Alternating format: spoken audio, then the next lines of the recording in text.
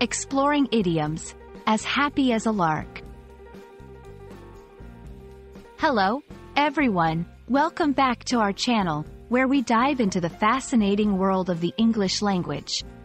Today, we're exploring a delightful idiom that paints a vivid picture of joy and happiness. As happy as a lark.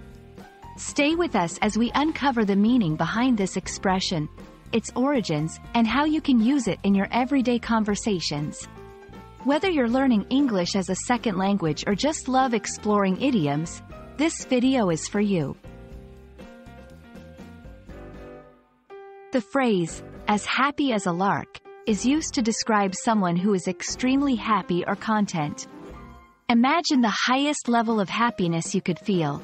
That's what this idiom is all about. Larks, the birds mentioned in the idiom, are known for their melodious and joyful singing, especially during the early morning. So, when someone says they're as happy as a lark, they're comparing their own feelings of joy to the seemingly cheerful nature of the lark. Understanding where an idiom comes from can often help us appreciate its meaning even more.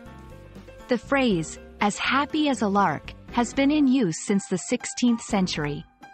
It's believed that the idiom draws its imagery from the cheerful singing of the lark, which is often most vibrant and lively at the start of the day.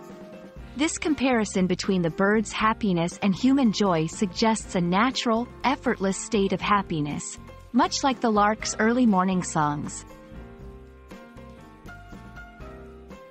Incorporating idioms like, as happy as a lark, into your language can make your conversations more colorful and expressive. Here are a few examples of how to use this idiom. After receiving the news of her promotion, Maria was as happy as a lark. Seeing his new puppy for the first time, the little boy was as happy as a lark. I haven't felt as happy as a lark in years, but today has been an exceptionally good day. Remember, idioms are best used in more informal settings, such as conversations with friends or in personal writing. We hope you've enjoyed learning about the idiom, as happy as a lark, and feel inspired to use it in your own conversations.